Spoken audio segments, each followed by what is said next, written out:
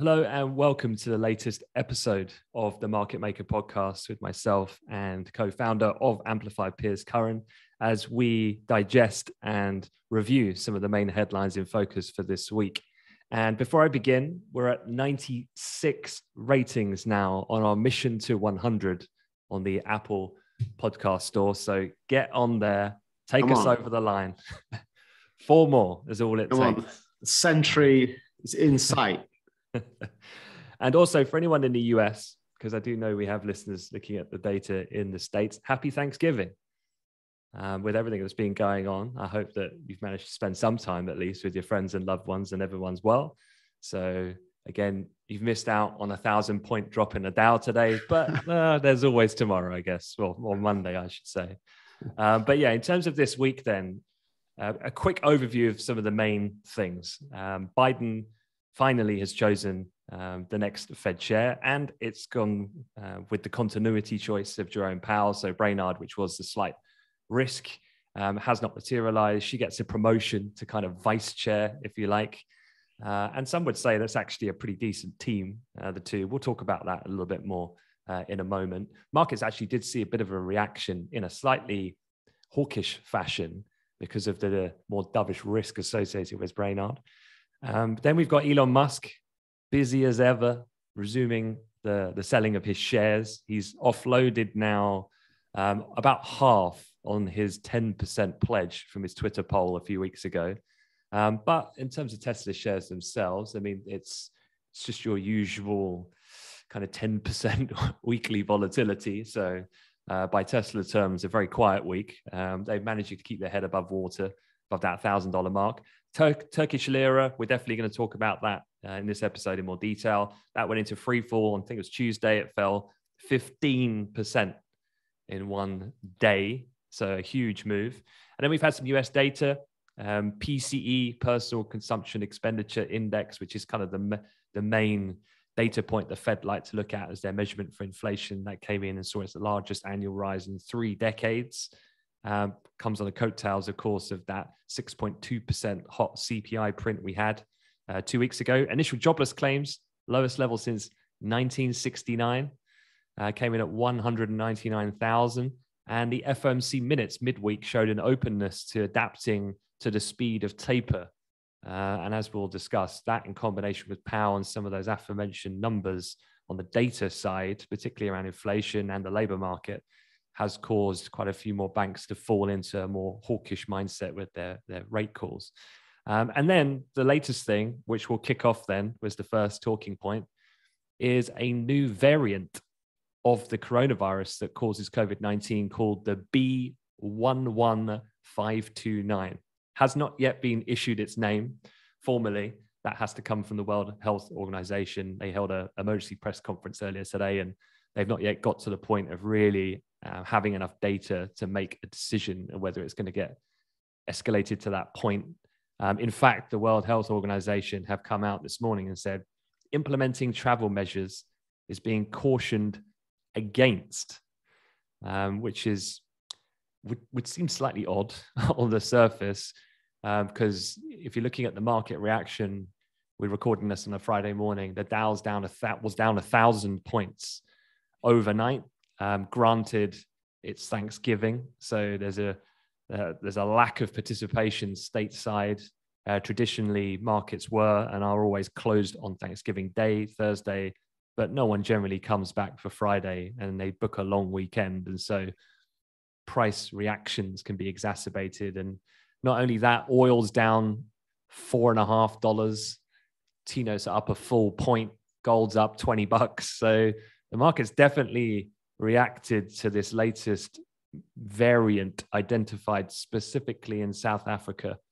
And the main cause for concern here is that the new variant is spreading rapidly there, appears to be out-competing other variants much faster than previous variants of concern had done in the past, namely Delta, which is the one that kind of ran rampant across the world because its high degree of transmissibility. The early sequencing signs show that this South African one, there's only 100 cases at the moment. It's incredibly small amount of data, But the slightly worrying thing is about the mutations from that specific country. I can't remember the word that they used. I heard this morning, immunocompromised individuals, particularly the researchers say linked to high cases of AIDS, HIV, which South Africa has the highest proportion of. I think it's about 8.5 million people. And so those people are more subject then to catching COVID, but also the mutation then effect thereafter. And that beta one, the one that really didn't see too much global spreading, that was actually kind of the most potent in many ways. I'm not going to talk about spike proteins and all these sorts of things, but the idea being is that the Delta variant, which was a change from the Alpha variant, which was the one in Kent in the UK, that was highly transmissible, but let's say less impactful than the beta one, the South African previous one. And now that's the issue that's arisen right now. So yeah, just what's your initial thoughts? And it's very early days, I know, but Britain's already kind of shutting shop for any South African travel. Many other countries are doing the same. Oil's obviously reacted as well quite sharply to this breaking news. Yeah. I mean, it's definitely one of the biggest days of the entire year from a market's point of view. We'll talk about some individual stories in a minute. But yeah, so so basically what you're saying is, should we call it the Echo variant? But anyway, basically what you're saying, if I get this right, this could be that the reason for the extreme move in markets is that this variant could be both it could evade the vaccines just based on the beta variant from South Africa that was so that right? So the takeaway would be is that take somewhere like South Africa, the actual amount of people who are vaccinated, certainly double jabbed, is absolutely insignificant. It's like so small, right? Which allows then further spreading. Yeah, it's very different, the emerging market and undeveloped countries and how they've been able to react and roll out vaccines. So that's what's aiding and assisting the more spreading. The other thing here is the vaccines, as we know, the reason why we have booster shots like in the UK is because the efficacy rate declines over time. So as we get to 3-4 months, the percentage level is still relatively high, but it declines, and hence the elder, more vulnerable people are getting boosters. But again, in somewhere like South Africa, they haven't even had the first round, rather than getting now top-ups. So these are some of the concerns, and the concerns, I guess, is because in mainland Europe, as you and I have discussed in recent weeks, there's already an outbreak. And pretty much all European countries, to varying degrees, are putting much more onerous restrictions. And, so oil's well off. It was this time last month, pretty much to the day, a month ago, when we were at the highs. And what are we down now? 15% in crude oil off those highs in 4 weeks. Yeah, WTI is trading 74 $74. Yeah, the high was, it's back just towards the end of October, was 83. So yeah, we've come 83 down to 74 in the last few weeks. So the risk is one of the things I was talking about in the briefing this morning is that I think in Europe, they cannot now run the risk of a new variant to then add to their already worsening COVID situation. So they were reluctant to really enforce onerous lockdowns, particularly in countries like Germany, because the economic impact. But now it switches to perhaps now they might not even have that choice. And therefore, it's not just Europe, but this will be a thing for everyone as well as a risk factor. And then that's what's getting. Before we kind of get into the markets here, just a bit more on this, because I think with regards to, let's just stick with Europe. It's been quite interesting with some noises coming out this week about the Astra vaccine, and perhaps the data showing that the UK is, I mean, not intentionally, but it's kind of better off, it seems, having had a higher proportion. I think it's about 50% of vaccines in the UK were Astra, and it's looking like that vaccine has got a longer lasting, gives you a longer lasting kind of T-cell immunity. Or actually, rather than necessarily, it's not as good as preventing you from getting COVID, but it's better from preventing you getting seriously ill, is what they were saying. And because the UK, A, has got a high proportion of Astra, and B, we've had higher case rates throughout this year, means perhaps there's a larger herd immunity, which is perhaps why in the UK, whilst we've had a spike, we haven't seen the death rate rise dramatically, and hospitals, aren't being overwhelmed. But it is looking like that on mainland Europe, that you are starting to see, hospitals start to kind of get back up towards capacity. And of course, that's when lockdowns come in. It's when the hospitalizations rise, and you're at the point of capacity, and you've got to kind of lock this thing down. So this is the problem, because mainland Europe were or they didn't allow anyone over 65 to have the Astra vaccine because of their concerns about some of the side effects, if you remember. So their policy towards Astra might be now actually harming them. And anyway, their vaccine take-up wasn't as high anyway. And I think on the booster side, the UK, I think we're about 20% now, aren't we? 20% of people have had a booster here, but I think it's like 8% on mainland Europe. Yeah, because I do think that that's a big part of it. I mean, the UK was rapid in deploying the vaccine rollout, and they are again through boosters. So yeah, I'm always a little bit in two minds when I read things about the Astra-Pfizer trade-offs of efficacy, because there's a lot of obviously political connotation that gets taken out of that, obviously where these drugs are manufactured and so on. Yeah, absolutely. And the fallout that they've had. But yeah, everything that you said, I think is correct. But yeah, I do think that the UK benefits from its success in being able to just spend money and get these agreements, take it and distribute it, which is obviously a greater challenge as well. Another great challenge for those undeveloped countries. It's like India. I mean, even if you gave them the vaccines, how do you service a large proportion of people who live out in the country and countryside? And well, look, let's get into the market side of it, because I mean, as I said, it's definitely one of the biggest days of the year, for sure. Massive downside, and particularly in, we're right now in that uncertain space, and for markets hate, like, the worst thing is actually uncertainty. The bad news is almost better than uncertainty that there might be bad news, if you see what I'm saying. So we're right in that moment where there's this possible new variant, and it's like the default reaction as a human being, let's say from an investor's point of view, is right, let's just assume the worst. Let's just start there. Then, right, if it's better than the worst, okay, well, that's a bonus. Okay. And that's kind of how investors behave in the real short term. So what you're seeing today, as you said, 1,000 points down on the Dow futures, but I'm just looking at the FTSE 100.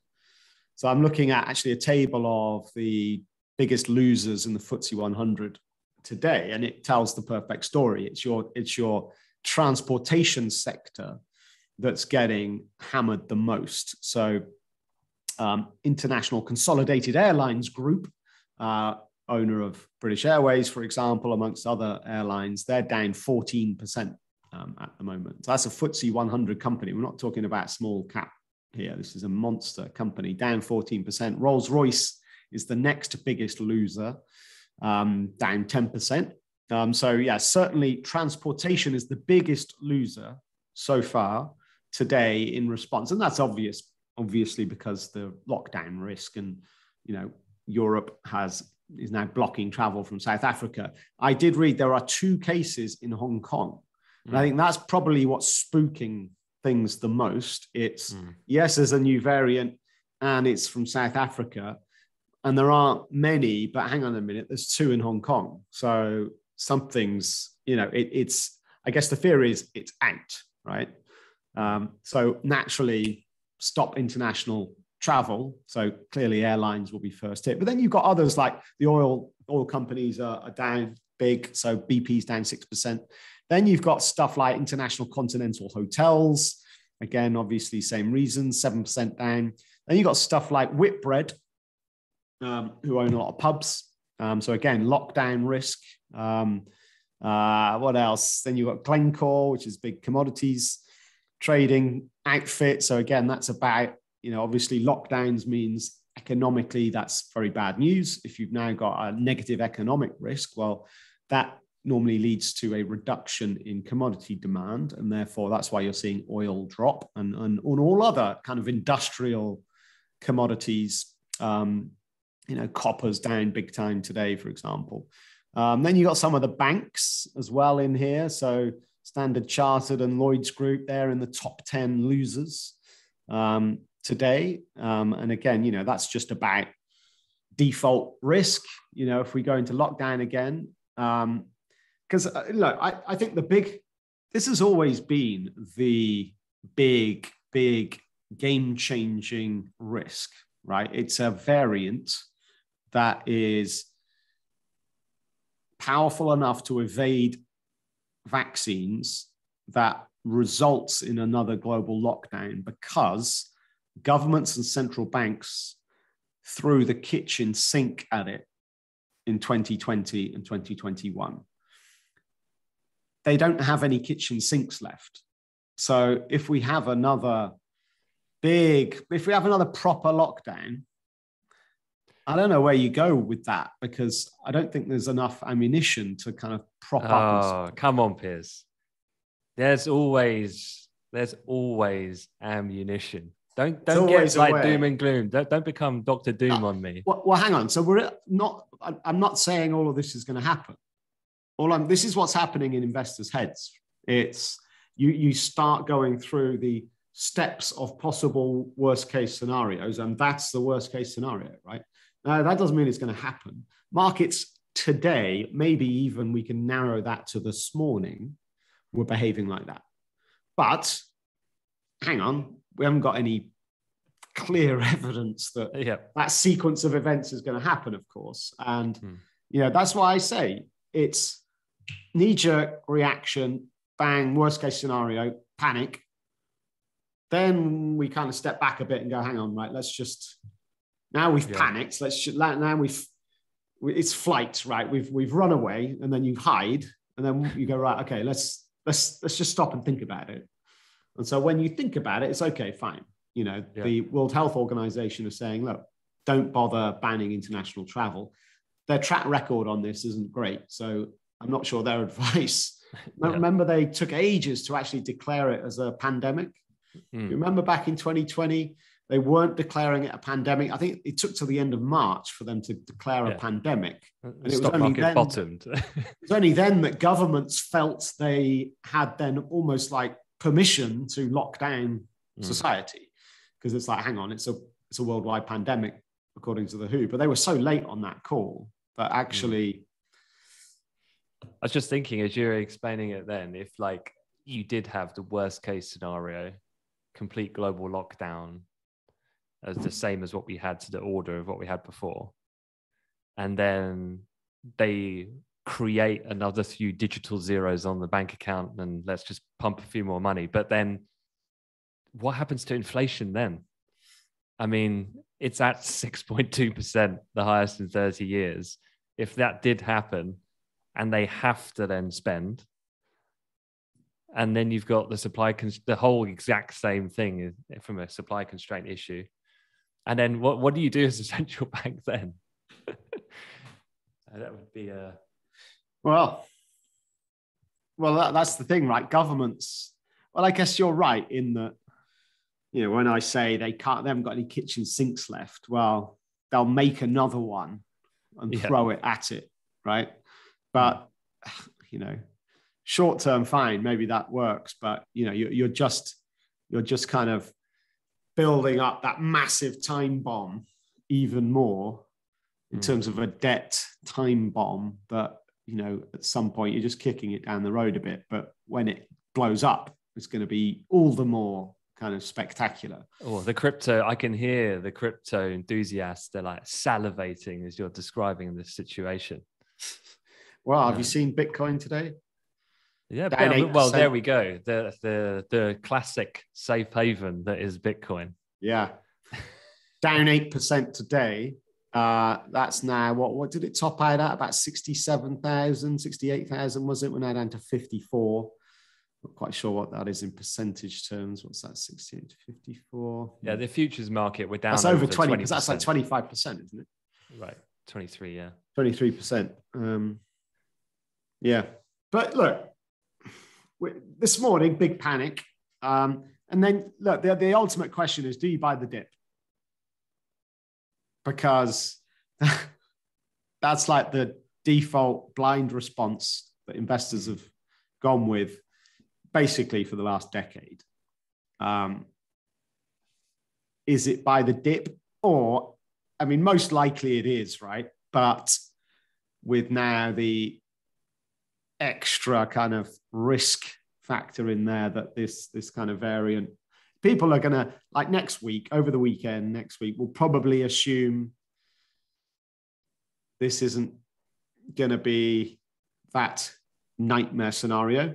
So I'll probably start buying the dip. Yeah, I mean, I'm just looking at the S&P chart at the moment, and really it's a bit incorrect. It sensationalizes the narrative by saying the Dow's down 1,000 points. Yeah. And the reason for that is that proportionately now the index trades at 35,000, whereas many years ago it was nowhere near that. And so 1,000 points sounds like a lot. It is a lot against a daily average move. But if I'm looking at the S&P, I mean, we were trading, I mean, we're still up 1.5% from where we were 4 weeks ago, even with the sell-off that's been seen this morning. And so the market is still up at all-time high territory still. And US markets. US markets. I mean, I'm looking at the DAX chart right now, and the DAX has come off obviously very sharply. I think we bottomed out 15,280. We just bounced a little bit now, but look, this puts the low today. I'm looking on the futures here. We haven't traded that low since October the 13th, but the prices we're trading today are exactly the same prices we were trading back in the summer, even late spring. Like you can go back to actually mid-April. So the DAX hit levels not seen, the DAX hit levels that we were trading back mid-April this morning.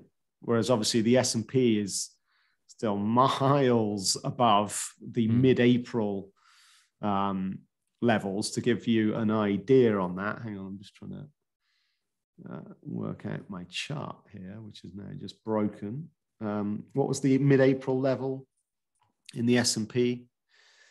So a key level on the downside was 45, 48. We're trading around 46.20 at the moment. In April, in the S&P, we were down at 3,900.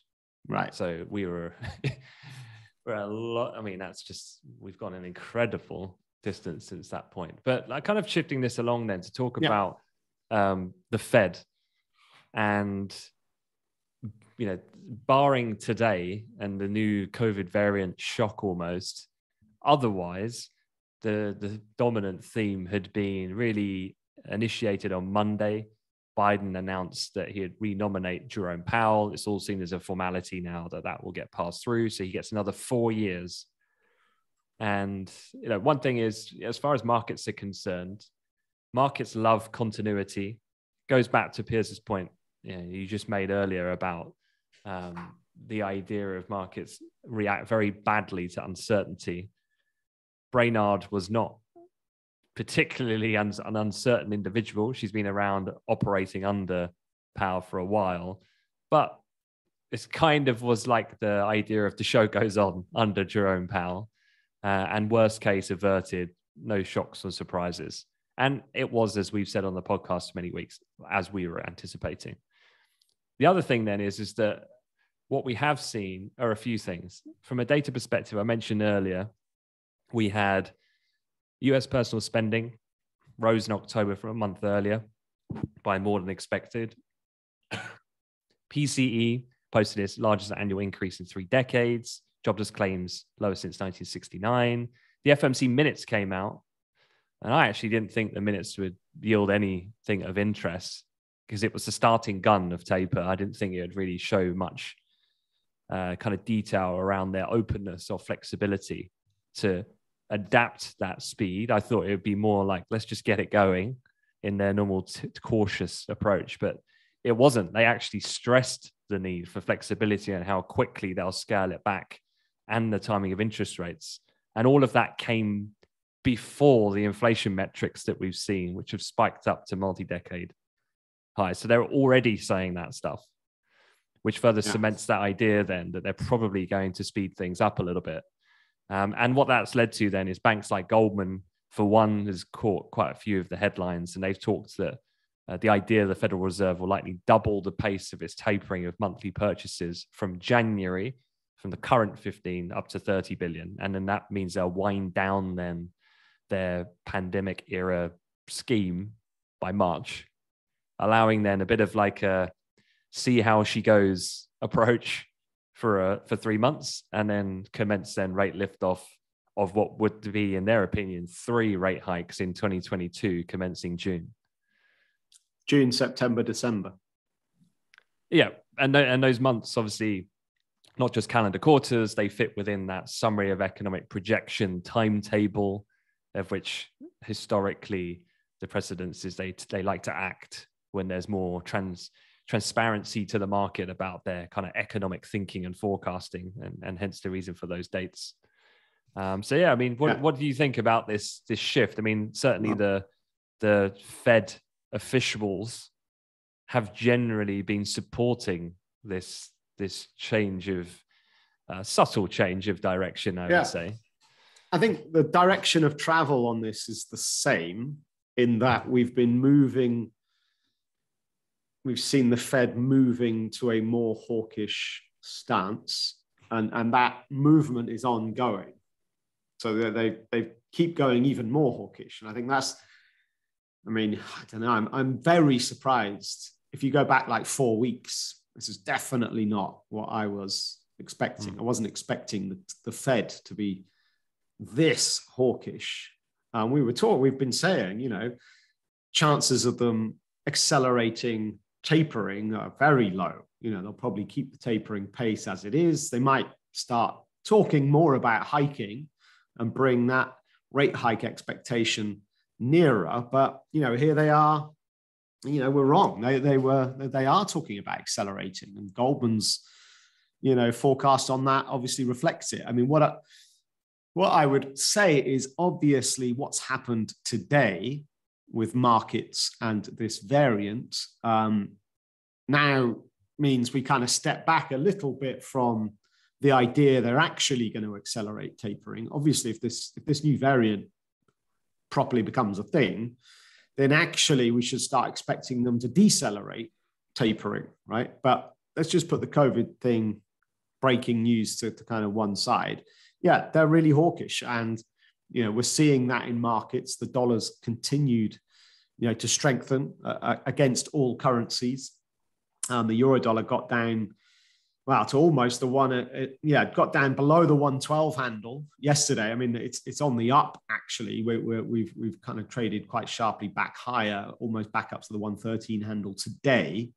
So this is kind of part of that sort of COVID panic thing. But yeah, we got below the 112 handle on the euro dollar yesterday, which is another new low in this kind of very steep trend that we're seeing. So and look, you're looking at the Dow, and fine, they've come off heavily, but they're very high. There's a lot of profit taking going on, right? And so yeah, they continue to be more hawkish. I think with Powell getting another term, even though he is dovish relatively, Brainard is even more dovish, right? So the fact that Powell's got another term and it's not Brainard stepping up, that's why you got that slight hawkish reaction to confirmation that Powell's going to stay. It's because the alternative was even more dovish in Brainard. But yeah, I continue to be surprised by how hawkish the Fed are willing to get at this point in time, given COVID uncertainties generally. Even the last 24 hours aside, the winter was always going to bring another COVID situation as people are forced indoors due to cold weather. And, that's how the virus can spread more easily. Yeah, and that's not forgetting as well that obviously it's Thanksgiving. Yeah. And US cases, although not a particular focal point right now, have been ticking higher more recently in the last couple of weeks. Not to the scales they had done before, but that are going higher. And the pattern would be then that those exact reasons, the kind of indoor gathering and travel, these types of things are not a good combination in terms of the controlling of the virus. So people will be interested to see, this is the South African variant aside, as we go into this period ahead for the next quarter, whether or not then the job situation and confidence and things can continue. I mean, one of the good comments I saw was from a lady called Mary Daly, and she's the head of the San Francisco Federal Reserve Bank. So she's one of the FOMC officials, and she's quite a well-known dove. And she was talking about, I'm feeling, definitely like this is a conversation, the labor market, inflation are pointing in that direction. But her general theme was, I need to see this repeat next month. Before then, I am convinced that this is actually the best course of action in terms of an acceleration. And I guess that's the internal divide at the moment, is things have actually switched. The labor market is now falling into play, if you like, with the inflation side of things, which has been waiting for the labor market to catch up to trigger these things. So there's definitely much to watch, I think, as we go forward in the next couple of weeks. But yeah, let's change it up then and talk about the Turkish Lira. As I said earlier, got absolutely hammered earlier in the week, down 15% in a day. Eddie and I put out a YouTube video, which you can watch if you want to check it out on the AmplifyME channel. But we were looking at the Lira over the course of several years, and it's just progressively got worse and worse. And I guess it kind of capitulated in a way on Tuesday, and the wheels came off a little bit. And then you get those kind of momentum moves. People come in speculatively, and it really got heard quite bad. So a lot of this is coming after the president, Erdogan, reiterated his commitment to what is seen as an unorthodox view on high interest rates that cause inflation. So perhaps we could start, Piers, by just kind of talking through, like, how does Erdogan's view come under the unorthodox category? So the main school of thought of monetary policy, why do central banks exist? What is monetary policy even for? Well, it's basically to control inflation. And the reason why that's so important is because if you want, like, certainly developed advanced economies, it's about consumption, right? And to put a number, really rough ballpark, about 75% of GDP in a developed economy is consumption. Okay, so that's people and businesses and the government spending money, right? So consumption's key. Now, just think simply as a consumer, you're buying stuff, right? And inflation, of course, is measuring how quickly goods in the system, how quickly their prices are rising, okay? So if you've got inflation, prices are going up, it's more expensive, right? It's fine, though, if inflation's kind of low and steady.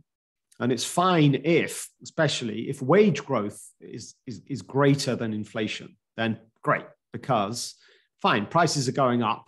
And that's important from a psychological point of view because it incentivizes people to buy now, right? Because hang on, if I wait, well, the price is going to go up. So it'll be more expensive. So I don't want to wait. I'm going to buy it now, right? So that incentivizes consumption. But if we're earning more, if our wages are going up faster than the rate at which prices are going up, then we're getting more wealthy relative to the cost of living. And that means we're going to buy more, right? And that's that kind of virtuous cycle that drives a sustained economic growth trajectory, okay? So now anything that threatens that, if prices go up too fast, right? So if inflation is too high, and actually really key, if inflation rates are greater than wage growth rates, well, then your consumer is becoming poorer relative to the cost of living, right? And that now really puts at risk consumption.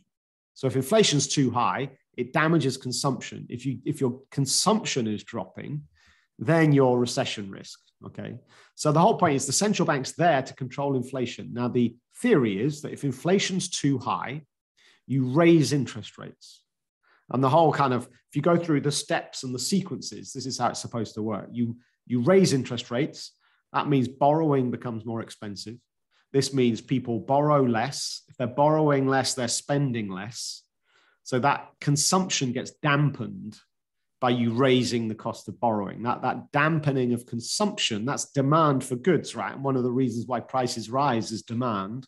So if you're just dampening off demand, it kind of brings inflation back down. That's the theory, okay? Vice versa, if inflation is too low, bad news, again, could threaten consumption. Deflation, big no-no, because then consumers start holding off spending, right? Well, actually, if prices are going down, I'm not going to buy, I'm going to wait. And then you got another recession scenario. So when inflation drops, you're supposed to cut rates to then fuel more consumption, more demand, pushing prices back up. Right. So some figures there. I'm pretty sure wages are not going up at 20% a clip in Turkey right now, which is the annual inflation rate is at 20%. Yep. Interest rates are at 15%. Food price inflation is over 27% at this point in time. Yeah. Yeah. So those low income households are getting really hit at the moment. So the thing is about this monetary policy theory, Erdogan thinks that's nonsense, and he thinks the exact opposite. So he thinks the way to deal with high inflation is not to raise interest rates, it's actually to do the opposite and cut interest rates. Okay? There aren't many people on the planet that share his stance on this. It's a very much, let's just call it a very unusual take on how to use monetary policy to manage your economy.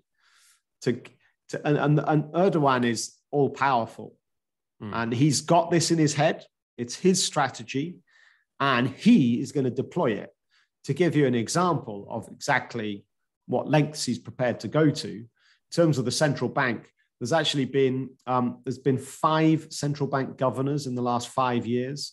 You know, we're just talking about Powell, you know, getting another term. Well, that will mean he'll have been in office for 8 years by the time he finishes, as was Janet Yellen before him, 8 years, as was Bernanke before him, 8 years, or before her, whatever, 8 years, right? You tend to get a change in central banker in the US once every 8 years. In Turkey, it's every year. And there was a guy called Akbal who was brought in November 2020 as the new central banker. He kind of got settled in, waited a bit. In April 2021, he basically committed career suicide because he raised interest rates. Conventional thought, inflation's too high, let's start bringing it down. Let's start raising interest rates, okay? 36 hours later, he got fired. So, and got fired for raising interest rates. So now there's a new guy that's come in and he's not going to commit career suicide and he's going to do what he's told. Thanks very much. And what he's told is let's cut.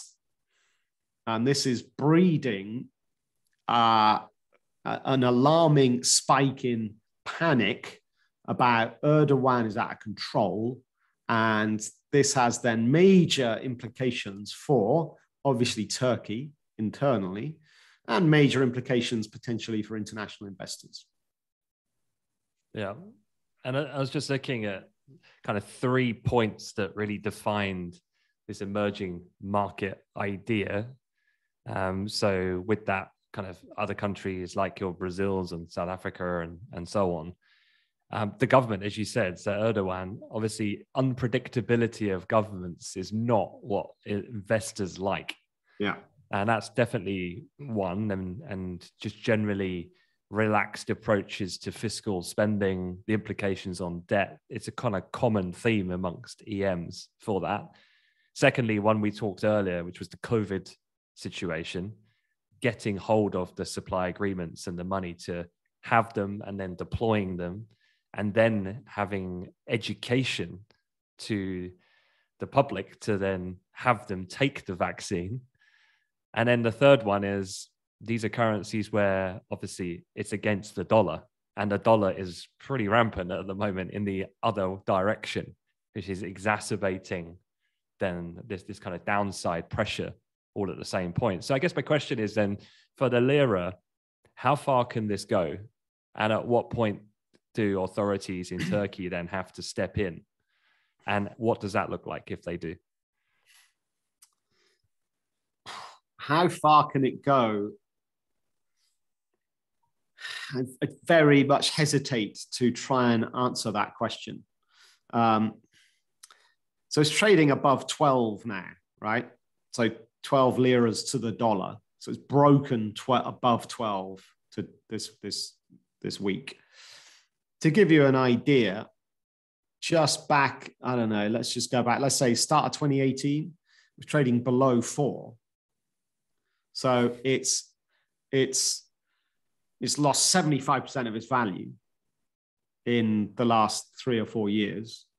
I'm just looking at the chart. If you go if you go further back, go back to go back to 2013, it was trading at 2, right? But the point is, since Erdogan's been in office, I mean, you mentioned the word unpredictable. It's actually, in this sense, it's probably not right. Yeah. He's very predictable. This is the point. He's predictably reckless and unconventional, right? And so you've seen the lira weakening and weakening and weakening. Where does it stop? I honestly have got no idea.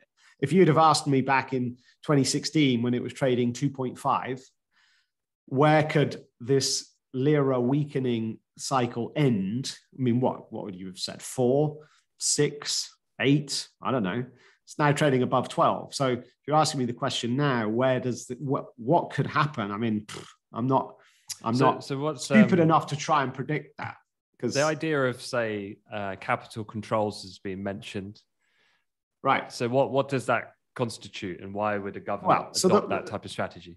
Yeah. So one of the reasons the currency is devaluing sharply is because money is coming out of the country. So here we're talking about international investors. Okay. We'll talk about internally in a second, but mostly when an emerging market currency sharply collapses, it's because there's been a risk event and international investors want their money the hell out of there. Okay. So to do that, let's say you own, simple example, Turkish stocks, right? Let's say you've invested in the Turkish stock market. Well, to buy shares in Turkish companies, as a foreign investor, there's an FX transaction first. If I'm taking pounds, I can't buy Turkish shares with pounds. They are lira denominated assets. So I've got to take my pounds, I've got to sell my pounds, buy lira, then I can buy the asset, right? So think about the reverse. If I now want out, right, I need to sell my shares, then I've got lira, I then sell my lira to convert it back to pounds. It's that selling as people pull cash out of the country, but they're also selling assets and then converting it to get the money out. So this is what drives that panic, sharp sell-off. You've also got speculators who are all over this, right? Who are shorting lira because they think it's going to go down, and it is. So everyone's contributing to this kind of downside pressure for that currency. The kind of negative feedback loop is, we're pulling it out because, hang on, inflation's out of control. But of course, the weaker your currency gets, that's inflationary, because the cost of imports goes up, right? The prices of imports go up and up and up. So this is where it gets a vicious cycle that could lead to Turkey defaulting, right? And this is how international markets work. It's almost like, they sniff out where there's trouble. And the way international markets work is they basically accelerate that problem area towards its catastrophic end, because pulling all your money out just makes the inflation problem even worse. So that's one thing, like international. And on this, I'd say on the international investor front, there was, interestingly, there was a big bond auction literally about 8 weeks ago, where Turkey's government issued $2.25 billion worth of Turkish bonds. Now, here's the point. Turkey are issuing dollar-denominated debt, okay? Not lira-denominated. That's because lira-denominated debt, the international community will not buy that. They're not interested in buying. They're not interested in taking on lira exchange rate risk. A good example of that is in terms of how the foreign ownership percentage of Turkish lira denominated debt is now down. It's about 3% now. So the total amount of lira denominated government debt, only 3% of it is owned by international investors. Go back 3 years, that figure was 20%. So in 2018, 20% of that debt owned by international investors. Now it's only 3%. That's because in the last few years, lira exchange rate risk is just one risk too far. So, but here's the thing, right? In this zero interest rate environment we live in, when you look at Turkey's interest rate, which is like 15%, that looks super attractive, right? I want some of that 15% interest action, please. So as an international investor, how can I take advantage of that high interest rate without having to take on the exchange rate risk? Well, this is the dollar-denominated Turkish bonds, okay? Now, international investors in mid-September hoovered up this stuff, 2.25 billion, and it just flew off the shelf, okay, at a 6.5% yield. Okay, so international investors bought this stuff at 6.5%. And they think, look, we're safe. We're not lira exposed here, except, I mean, fine, 6.5% looks great, but now you've got genuine default risk on your hands. So this is literally 8 weeks ago. They hoovered this stuff up, and now they're thinking, oops, maybe this is going to come back to haunt us. To give you an idea on that exchange rate risk, so a 12-year bond that got auctioned 8 weeks ago, dollar denominated, has a yield of 6.5%. The lira denominated 10-year government bond has a yield of 16%. So that's your yield gap differential that exactly prices that exchange rate risk. And that would have gone up. That data is 8 weeks old, by the way. So that lira denominated government debt yields have now gone spiking even higher. I think they're up to 20%, I believe. Am I right in saying that? Yeah, broke 20% this week. So that yield is now above 20%. So look, that's from an international investor's point of view. You got to think about this domestically, and this is really where it gets ugly. I mean, often you think, well, international investors, if you're going to lose money because of Turkish exposure, it's your fault. You took the risk. And all right, you pay the price, right? And no one's going to cry about that. Unfortunately, where it does get difficult is internally. And that's because there's a huge amount of dollar-denominated borrowing, not just from the government, but actually from companies.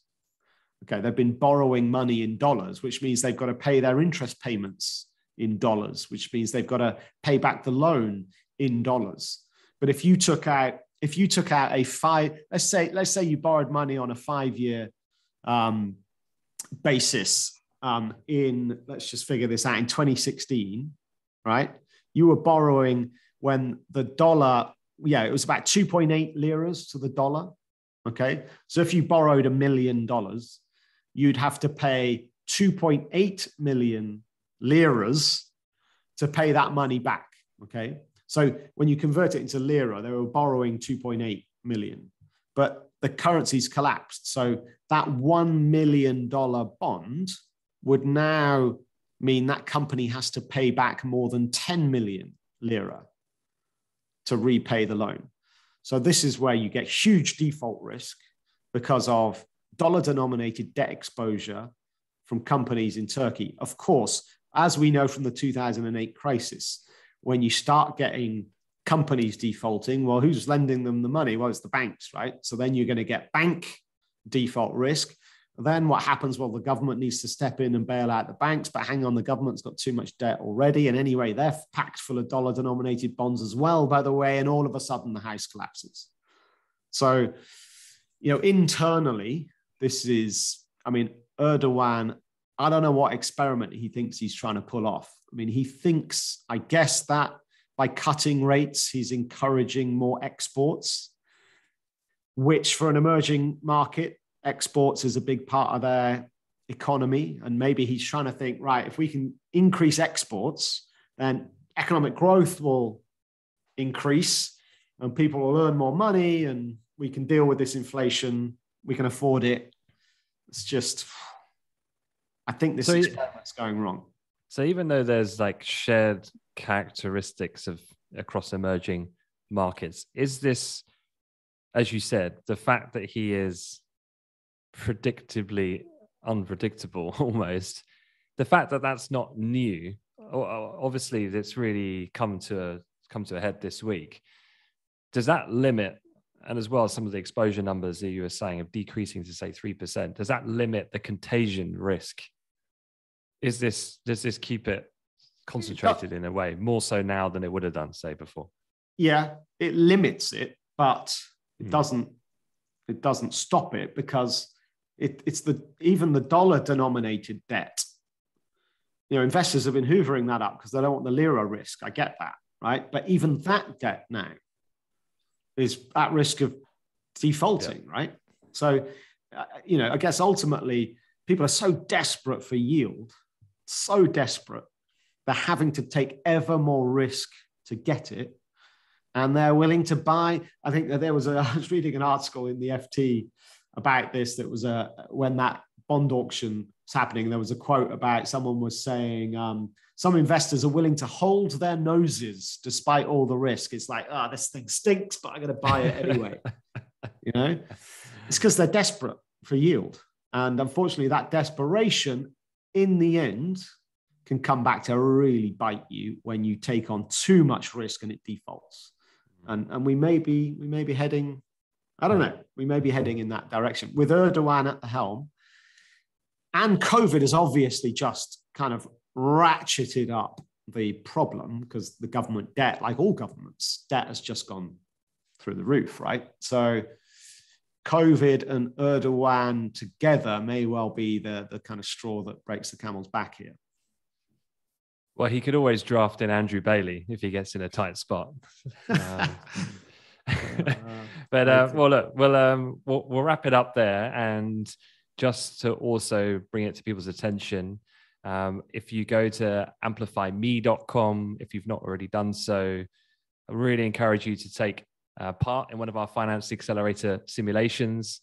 It doesn't cost anything, all fits into our kind of mission.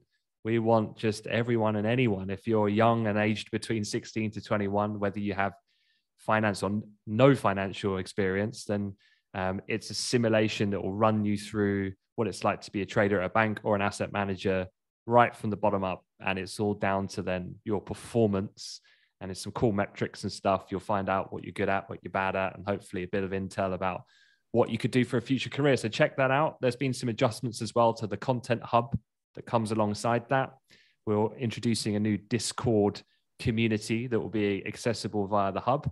Love to have people engaged as well, so that you can fire questions to us and we can obviously address them in the podcast at the end of the week. But with that, again, happy Thanksgiving to the people in the States, and have a great weekend, everyone. Thanks, Piers. Cheers, Ant. See you.